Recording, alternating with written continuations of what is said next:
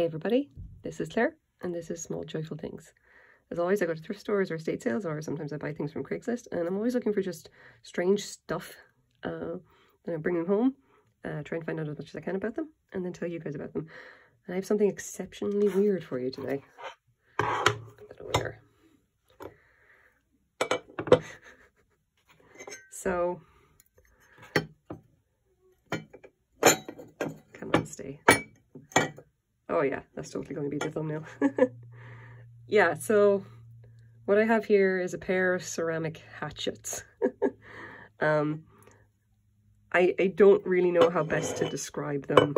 They are the size of a full-size hatchet, you know, like you'd use for chopping wood, or, you know, like a, you know, but a comfortable hammer size, I guess. You know, I don't actually own a hatchet, so I wouldn't really know, but that seems like what they're about. And they're made entirely, as far as I can tell, out of ceramic or porcelain. And I have no idea what to make of them. Okay, so I bought the two of these in a thrift store for, I think, $8 each. Mostly because I was looking at them going like, I can't believe that someone actually made these. And now I just kind of want to take them and wave them about.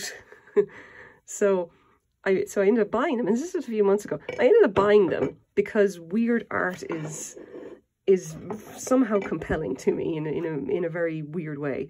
And I spent a while just kind of waving them around the place, and I have to say that I did find that very, very satisfying. I think that the two of them together are actually designed to go up on a wall, and that is a very weird thing to put on your wall, but I'm sure that some people are into that kind of thing. Anyway, so this one I think is the more interesting one. You can see that it's got little hearts, I guess, little upside down hearts. I'm not even sure what that's going to be. The glaze has run down a little bit. The interesting thing about these, and obviously I don't know everything about ceramic, is that ceramics, this is completely glazed. This is not where it would have sat in the kiln. Where it actually would have sat, as you can see under here, it's rough, and under here, the other side of the blade, it actually, obviously this doesn't look great, it hung upright like this. And you can see that due to that, the glaze has run down a little bit. And I'm pretty sure that wasn't intentional. I have a feeling that this is actually a student piece. You can see the same thing here. The heat here, I think, is acted on this sooner because of the length of it. It's done a little unevenly, but the same thing. You can see that little bit there. It's got some kind of a paper left on it. And the same under there, that's where it's rough. It is unsigned, of course. But you can see, like, this is kind of set a little bit, but this stuff is obviously run right down the handle. It's an interesting effect. But, yeah, I'm going to say probably students. I have to say I've definitely gotten my enjoyment out of them, if nothing else. They are indeed very fun to pick up and kind of wave around. They have a nice weight to them.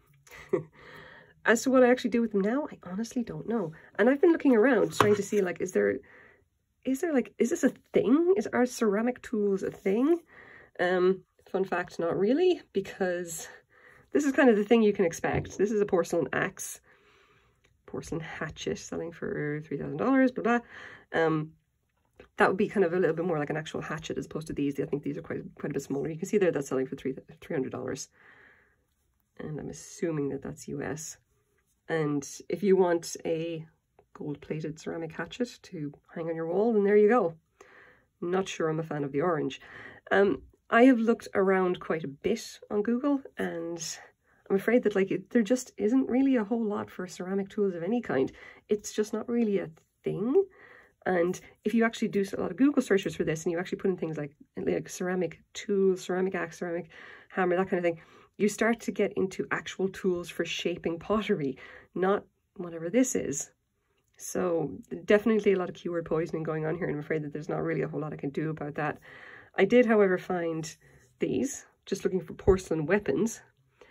And I have to say that this is the wildest stuff I have ever seen, and I'm kind of into it. Just, I mean, look at that. Let's see if I can get a better picture. Let's see. The axe is the very cool one, I have to say. Why are you not... You're not... Yeah, no, okay. Can't get a better resolution. This is just like, what a combination of styles, I have to say.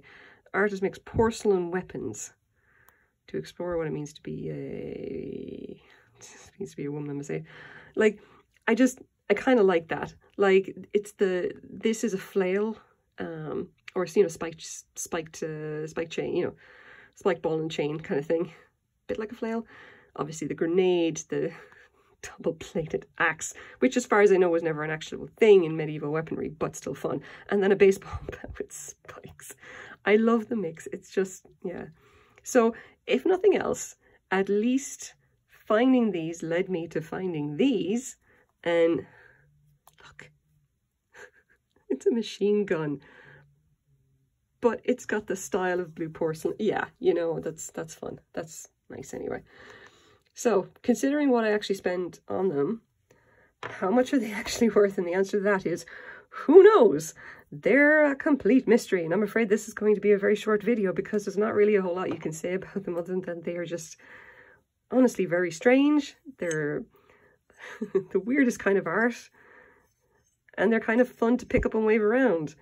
I mean, you can tell somebody just kind of cast a hatchet, you know, in a mold of it or whatever, and then made a pair of ceramic hatchets out of it. Which is, you know, I mean, props to them for trying something new and interesting. I hope whoever this artist is, I hope they are succeeding in life because they clearly had some interesting ideas. So, again, sorry for the video being so short. This is just the kind of weird stuff I kind of sometimes find around Vancouver, and I find that I end up having to spend money on it. I'll probably be donating these back to a thrift store. Someone else can enjoy them, hopefully. Maybe they'll put them up on their wall. So, here are my small joyful things for the day. Thank you very much for watching. Bye-bye.